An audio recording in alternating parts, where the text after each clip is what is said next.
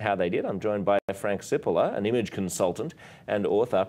Frank, thanks for being here. Would you say that that there were any clear victors? Yeah, I would say I think Trump secured his position as the front runner. I thought Carly Fiorina did a terrific job. And I think Chris Christie actually made some noise. He tried to out-Trump Trump as that Northeast rowdy guy, and he had some good jabs in there as well. Conversely, Josh, I thought that there were some clunkers there as well. I was disappointed in Ben Carson, quite frankly. He's doing something with his body language, which is 95% of human communication. He's doing something with his body language that if I were media coaching him, I tell him to stop. I'm sure he's an intelligent guy and an honest guy, but what he often does is he closes his eyes when he tries to make a statement, sometimes for 2 or 3 seconds, which says one of two things to the viewer. It says either I'm lying, which I'm not insinuating he is, or I'm really not believing what I'm telling you. So that is what is conveying with his body language when he closes his eyes. Number 2, he shuffles a little bit and looks down often, as opposed to Donald Trump, who, as you notice, his arms are cemented to the podium. His head is straight up, his jaw is straight, and sometimes he's actually looking down at his fellow opponents. So there's a juxtaposition there that you can see very profoundly in that debate. Yeah, and Trump's been quite overt about that with Carson as well. I mean, he's been quoted as saying, can you imagine this guy coming into a room with Putin and being taken seriously, right? He just doesn't have the demeanor, he doesn't have the credibility, he doesn't have that air of authority that you require from the commander-in-chief. True, and I think a lot of the candidates, you know, they churned a little bit and they left off where they started. But I think in this day and age, people are busy. They have 2 jobs, sometimes 3 jobs. They're taking their kids to soccer practice. They want somebody to state the problem, and they want somebody to state the answer in a bumper sticker. The economy's messed up, I'm going to fix it. That's all they need to know. The nuances we'll figure out later. And with Donald Trump, it's not a corporation, the government. He doesn't just go in and tell everybody what to do. He has to work with Congress. He has to put together coalitions. He has to get everybody to agree at some point and pass a bill if he can. So, you know, for now at least, it's playing to the folks who are sick of government, and he's saying, here's the problem, I'll fix it, trust me. Well, you're right that if nuance is a problem, that is a problem that Donald Trump doesn't have, fortunately. Marco Rubio is another person who I want to look at, because he also has this kind of diminutive demeanor, right? But he's also young and kind of and upbeat. He's optimistic. What's not to like, really? He's sort of sunny. I just want to take a look at a clip. This is his attempt to be the jokester, which didn't quite go as planned. I'm honored to be here at the Reagan Library, at a place that honors the legacy of a man who inspired not just my interest in public service, but also our love for country. And I'm also aware of that California has a drought, and so that's why I made sure I brought my own water. So that's obvious. Yeah, that's obviously a callback to his disastrous response to the You know, it's funny he should bring that up, because I noticed in him, it's almost as if he's a little out of his... In that, you could see that he's sweating a little more than the rest of the candidates, and he's licking his lips, which means he's a bit nervous inside. So I think he's happy to be there. I think he's happy to be considered as a front runner, or at least at the big boys table. But I think he's not yet comfortable in his skin to pull this off. He might be a force for 8 years from now, who knows? But I don't know if he pulls it off this year. Yeah, I mean, it seems like he always has mild stage fright. Yes, exactly. When Jake Tapper asked Trump what he'd do if given the nuclear codes, he responded by insulting Rand Paul. Look at this. First of all, Rand Paul shouldn't even be on this stage. He's number 11. He's got 1% in the polls, and how he got up here, there's far too many people. Anyway. Senator Paul, your name has been invoked. I kind of have to laugh when I think, sounds like a non sequitur. He was asked whether or not he would be capable and it would be in good hands to be in charge of the nuclear weapons, and all of a sudden there's a sideways attack at me. I think that really goes to the judgment. Do we want someone with that kind of character, that kind of careless language to be negotiating with Putin? Do we want someone like that to be negotiating with Iran? I think really there's a sophomoric quality that is entertaining about Mr. Trump. But I am worried. I'm very concerned about having him in charge of the nuclear weapons, because I think his response, his visceral response to attack people on their appearance, short, tall, fat, ugly, my goodness, that happened in junior high. Are we not way above that? And would we not all be worried to have someone like that in charge of the nuclear arsenal? So Trump's sort of looseness and bluster is a double-edged sword, isn't it? On the one hand, it appeals to people because it seems so unpolished and so authentic. On the other hand, it does risk coming across the way that Rand Paul is describing it. And I think that's what Rand Paul was doing. But it's a wonderful juxtaposition.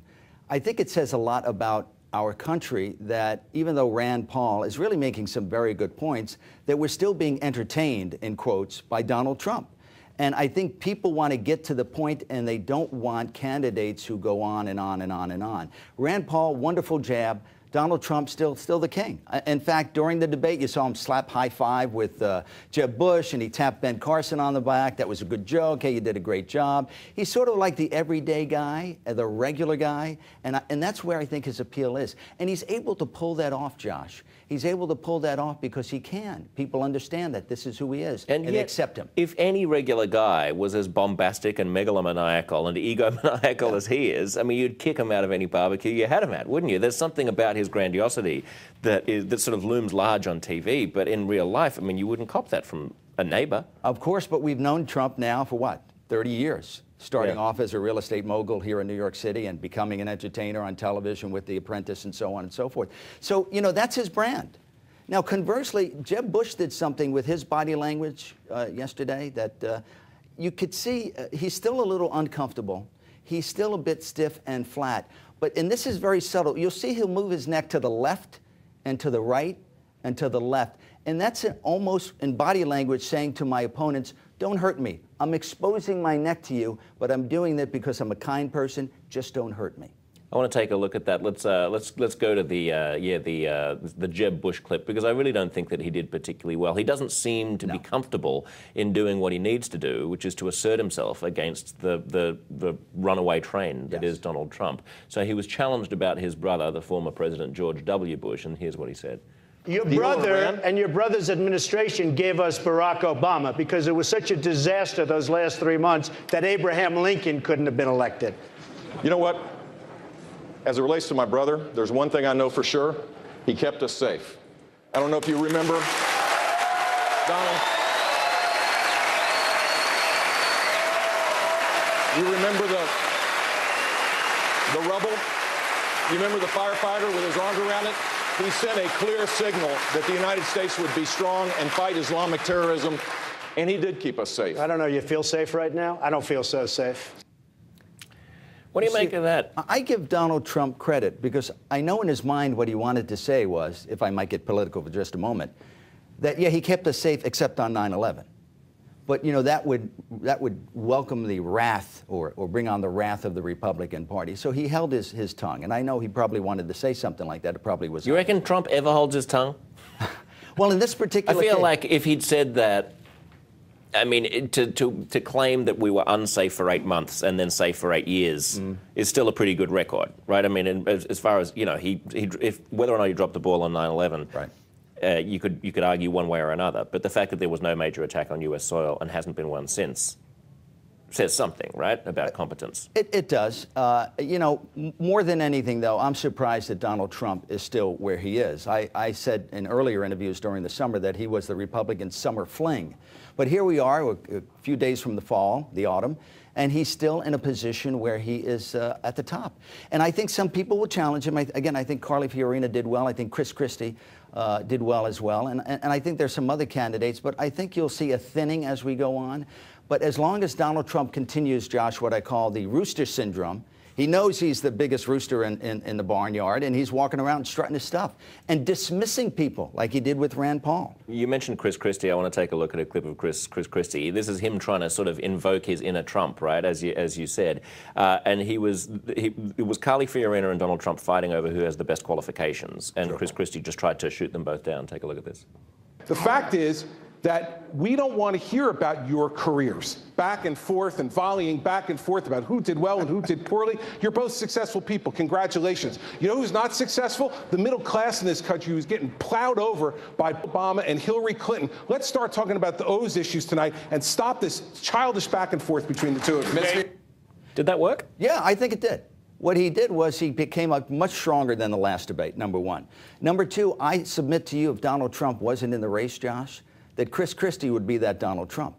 That bombastic personality who's going to tell it like it is. The worst thing for Chris Christie was Donald Trump getting into the race. Otherwise, worst thing for everyone in the pack exactly. was Chris Christie. It was, now, what does he have, 1% or 2%? Chris Christie, Governor Chris Christie, and Trump has 23 or 30 in some polls and so on. But, you know, I think you can't out-Trump Trump. He's been around a lot longer. He's more well-known nationally. And he's just got that space locked up. Chris Christie might have grabbed a little bit of it last night, but certainly not all of it. Yeah, I mean, if you were Chris Christie's people, you would be hoping, I suppose, that Trump implodes and you become the more intelligent, more experienced version of Donald Trump, right? Exactly. Yeah. So I just want to take a look lastly at Carly Fiorina. She stood out in last night's debate. She was well prepared. She stood her ground. Her best moment may have been when she stood up to Trump. Just take a look at this. In an interview last week in Rolling Stone magazine, Donald Trump said the following about you, quote, "Look at that face. Would anyone vote for that? Can you imagine that, the face of our next president?" Mr. Trump later said he was talking about your persona, not your appearance. Please feel free to respond what you think about his persona. You know, it's interesting to me. Mr. Trump said that he heard Mr. Bush very clearly and what Mr. Bush said.